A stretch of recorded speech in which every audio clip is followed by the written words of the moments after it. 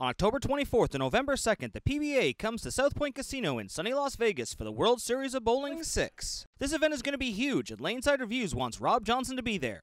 Help send Rob Johnson to the Pro Tour by supporting his GoFundMe. Not only are you supporting him, you're helping support Laneside Reviews and all they do for the bowling community. Follow the link in the description below or scan the QR code. Give whatever you can and help make this dream come true.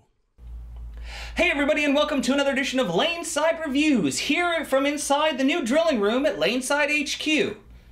Now, we've brought you the bigger brains, and it doesn't take a genius to figure out how good the other ball was. But what do you do when Brunswick brings you their brand new ball in the Mastermind line? Well, it doesn't take a big intellect to figure out how good this ball is. Here as we look at the Mastermind Intellect.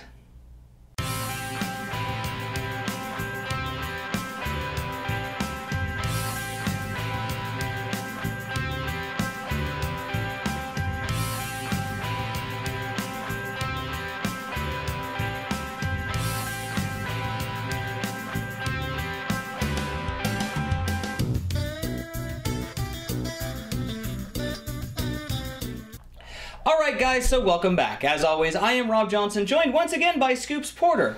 And as we said, we're looking at the new Brunswick Mastermind Intellect. Now, as we said in the intro, we know how good the bigger brains were with the original Mastermind. And we know exactly where we needed the genius. But what happens when you need a reaction in between? You throw this one. The Mastermind Intellect fits perfectly right in between those balls. They nailed it. Where the Mastermind, when the heads got chewed up and you couldn't throw it anymore because it overhooked, and you had the Genius with the washout back ends, this ball fits right in there and it reacts perfect. Yeah, and like Nick was saying here, when the heads got chewed up with the original one, especially with a high rev player, you wouldn't be able to clear it and get it out to your mark. And with the Genius, if they got too tight down lane, you'd end up seeing sometimes the ball come in behind the head pin and leave something nasty. Well, with the Intellect, it allows you to play right in the middle, with enough length to get through the heads, but enough bite in the back end.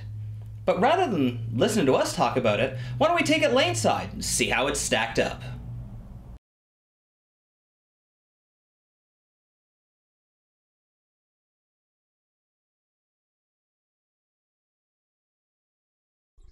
Alright guys, so here we have Wayne Porter, our low-speed, low-rev player. Yeah, he's bowling on a KEGEL Main Street oil pattern. Now, as you can see from this video, Wayne is playing a very different line. Yeah, with this ball being as strong as it is, he got to swing it out a little bit more and play a little bit different shape. Yeah, now, as we'd said, the original Mastermind was such a strong ball that Wayne had a hard time when the heads started to dry out. They would overreact on him. He'd just not be able to clear it. Yeah, with the lower speed, he couldn't get it, muscle it out there. Yeah, and with the Genius, if they started to carry down, he would have a definite problem with the ball sliding past the head. Exactly, yeah. This ball sits exactly in the middle. It gets him through the fronts with a ton of movement down lane. He threw this ball and was having a blast throwing it. He just let her roll out there, and it's just see how strong it just comes back. And the carry was just phenomenal. Yeah, now, you know, we say it a lot about retaining energy. When you throw like Wayne does, you can see he works a little bit more the side of the ball. Often you will lose a little bit of energy down lane, and this ball was able to keep it as it skidded down the lane. Yeah, when he throwing it in and out, it tends to wear out a little bit, right? Now here's Scoops, a little bit of a higher rev rate, playing a much wider line. Yeah, I like this. This was a great ball. I enjoyed throwing it. I hardly missed. It was fun. What are you talking about? We never miss. Oh, yeah, sorry. Always strikes all the time. You see that one, I actually got in a little bit inside 15 and still rolled out and stayed in the oil. It was, the reaction is phenomenal with this ball. Yeah, now, I know that Scoops was a big fan of the original one, but like Wayne, when they got really dry, it's much harder to get that ball across, where this ball you can play. Yeah, with it being in the middle of the road, it was like you could play it.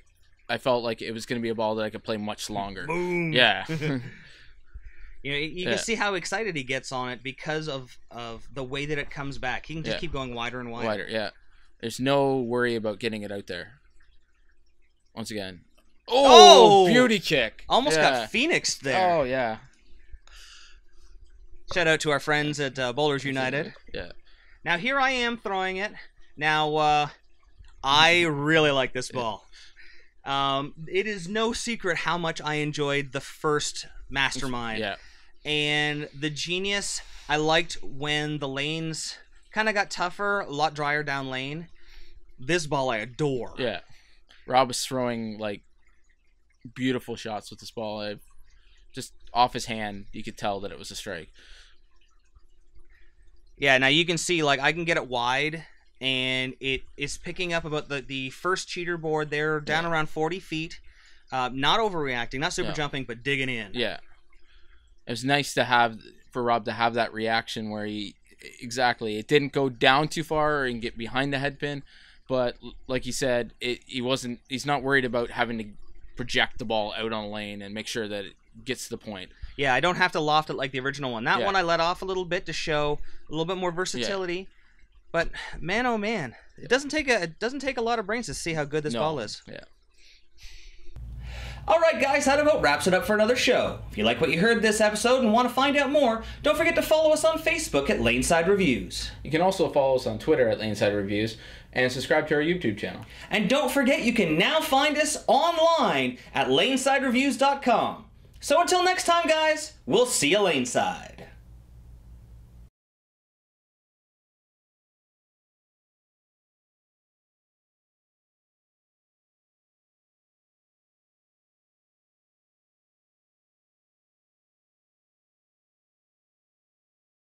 This program sponsored by Turbo Driven to Bowl for all the Quad 2 inserts and switch grip interchangeable thumbs we use in all of our videos. Dexter Bowling Shoes, the world's most advanced bowling shoe, the SST-8. Bowlerama Barrie, 5 and 10 pin lanes, birthday parties and corporate events. 320 Bayfield Street, Barrie, Ontario. Online at bowlerama.com. World Gym Barrie, hardcore since 1976, iconic, no nonsense, located at 400 Bayfield Street, Barrie, Ontario. Find us online at worldgym.com/Barrie.